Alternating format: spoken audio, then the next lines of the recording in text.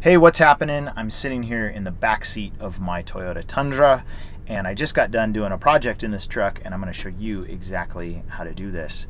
What we did today was to convert the 12-volt cigarette lighter style outlet that is back here on the back of the center console into this USB outlet with built-in USB ports. So I have two regular USB ports as well as a Type-C, and it has a little built-in voltage gauge on it as well. It's not super hard to install. It does take a little bit of work, but I'm going to walk you through the steps on how to get that done. So let's get to it right now. I'm going to go ahead and open the lid a little, just so I can get my hands, I want to get my fingers kind of around the front of this piece. I'm going to pull backwards, kind of backwards, and it should just snap out. There, and it's starting to come loose. So I'm getting this side first. There it goes. And I'm just going to pull that back and then do the same thing on the left side. And bam. So hopefully you can see here, you've got some tabs here that go into those slots when you put it back, as well as a tab up here that locks in right there. But it's nice because this whole thing just pulls right off, and now we have access to the wires so that we can go ahead and start working on replacing that old cigarette lighter outlet. Okay, I'm going to start by unplugging this. Just pull that off. Okay. And then I've got like a zip tie here and a zip tie here. There's one. There we go. Okay. Those are both loose, and now I have the end of this that I can replace to connect up to the new one. This piece out, which is pretty easy. You just push through from the back with your fingers and it pops right out. That's going to be a lot easier to work on.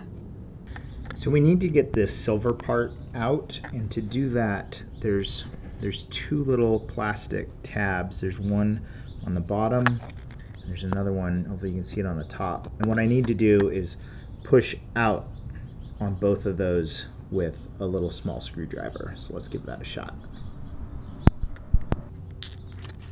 I'm going to push from the back side as I do this. One.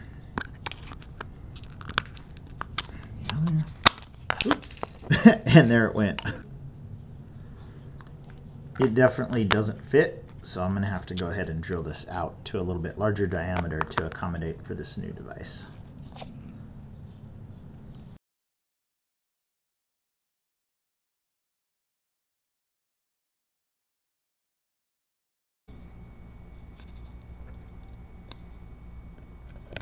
Alright, that only took a couple minutes with the file. Now that's good, so I just need to make sure I have that in the upright position and be ready to mount the back on. There we go. And we're just going to tighten that all down and then we'll straighten it. Okay, so that looks mostly upright right there. Looks pretty straight. Make sure it's nice and tight.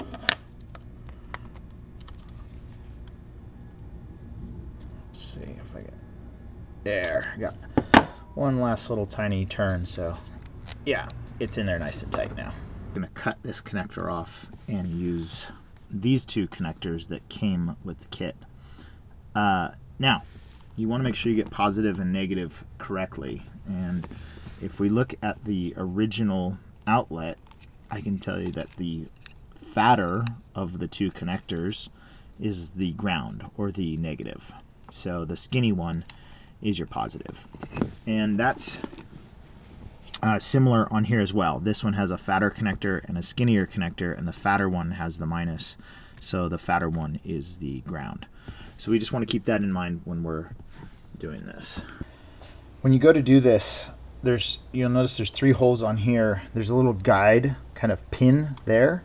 You want to start by lining that guide pin in the center hole and pushing those 3 in first, and then the bottom's going to kind of snap in.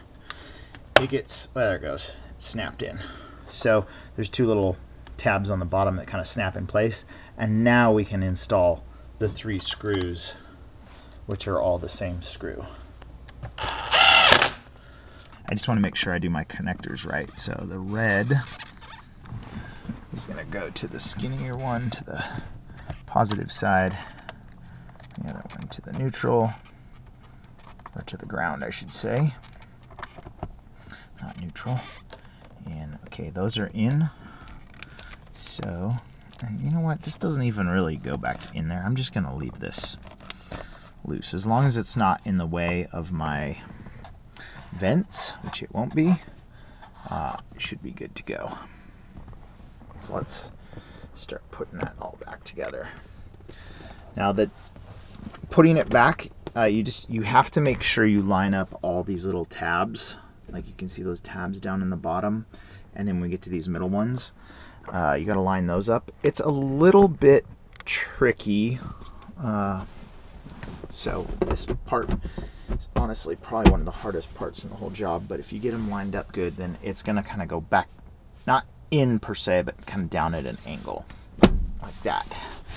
And if you get them all lined up, it goes back together perfectly. All right, everything's installed with the chuck running. You can see we're getting 14.2 volts, and we're going to test these USB ports, the regular USB ports first. Mostly, I'm curious about the amount of amps that this thing is going to put out, and so I'm going to plug in an iPad. I can tell you that in our Sienna van, the built-in ports will not charge an iPad. So we're going to plug in, and boom. We're getting juice, so that's awesome. Let's take a look at the other and see how the Type-C connector works. So I'm going to unplug that one, and we're going to plug in the Type-C connector. And same thing, I'm getting charge off that. So this thing has enough amps to charge an iPad. I can't say it'll charge an iPad super fast, but you can charge an iPad off of this, which I think is actually pretty impressive. So pretty happy with that. Also, if you don't want the volts to show, you can do that, I'm pretty sure. Oh, no, that actually powers it off. So if you want to charge, you do have to turn it on. So okay, that's good to know. But anyway, this is going to work great for when we're going on a little longer trip and the kids are in the back with their devices. That they now have easy built-in charging. Anyway, hopefully that's helpful. Thanks so much for watching, and have a great day.